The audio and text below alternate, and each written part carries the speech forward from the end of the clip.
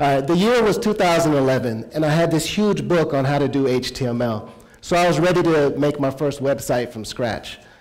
I went chapter by chapter, and I developed the code on the left, and it turned into the website on the right. It was like magic, or like computer programming. But I developed this website, and I also started developing an app for students that are transitioning to college, students with special needs. And I learned during this time that there's so many pages and clicks and forms and formulas that making an app is crazy hard work. But I talked to a friend at work, and she told me about a tool called AppShed that would do all the coding for you. And I learned that during this time, you can send your coding off to a programmer, and they'll take care of that. So during this time, I decided that I was just going to focus on the design, on the user experience, on the content. That was the important part. So I low-key kept working on my app, and I built my first website using Google Sites. And just by the way, this looked good in 2012. So I need to upgrade to the new Google Sites. But, let me go back. But what baffled me during this time is that I kept hearing things like Virginia makes computer science classes mandatory, and Rhode Island governor wants to have programming for everyone. And it even became something that both Republicans and Democrats could agree on, with President Obama's Computer Science for All initiative in 2016. And if it's not fake news, President Trump has had his own initiative the last couple months. But we got people and governments and organizations spending millions of dollars to have more access to coding and more computer science classes. Some people say that every single student should know how to code. But what I contend is that we got to give students the skills to have complex ideas and communicate these ideas. And then from there, they can send out the coding, or they can use something like Google Sites. Has anybody heard this saying the past couple years? We're preparing students for jobs that don't exist yet. It's kind of cliched, but that's something that I subscribe to. And that's why I think having mandatory computer science classes and saying that every student should know how to code is too specific a skill. We got to give students the tools to be able to do anything in any setting.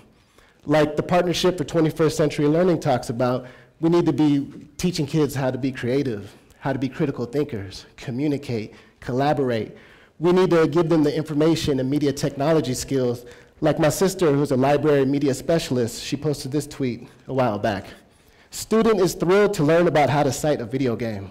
It's about taking students' interest and showing them how they can persuade and inform.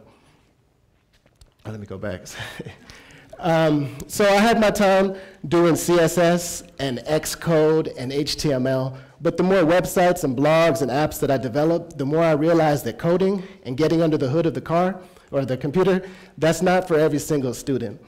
We got to teach kids the skills to make it in the post-secondary world.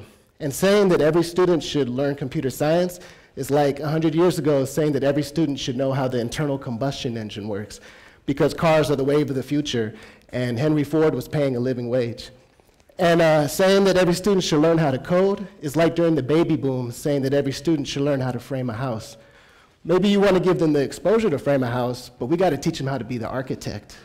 We got to teach students the skills to collaborate synchronously and asynchronously in inclusive environments in order to reach a goal.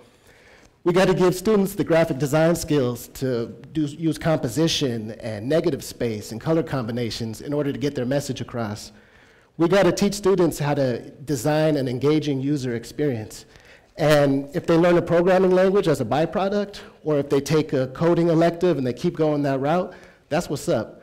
But those skills are like the calculus route. Not every student needs to take calculus, and just like that, not every student needs to know how a computer works or how to code. Oh, man, I'm used to teaching, and you got your, I keep going ahead. But so I didn't hop on the internet for the first time until I was 14 years old, and I heard that the fast-rapping Bone Thugs and Harmony had their lyrics on this new thing called the World Wide Web. By the time I graduated high school, my school's big EdTech initiative was that every student have an email address. But these days, students got their own YouTube channels, they're curating their personal brand with thousands of followers, they're starting petitions, starting websites, blogs, businesses. People even pay to watch them play video games. They are killing it on the internet. They don't need to learn how to code or learn how an operating system works. They need to learn how to be their own public relations firm. But as teachers, we can't teach them that. But we can teach them how to be critical thinkers, how to evaluate a media source, how to work with diverse groups, how to have ideas worth spreading, and the skills to spread those ideas. That's what I think every student needs to learn how to do. Thank you.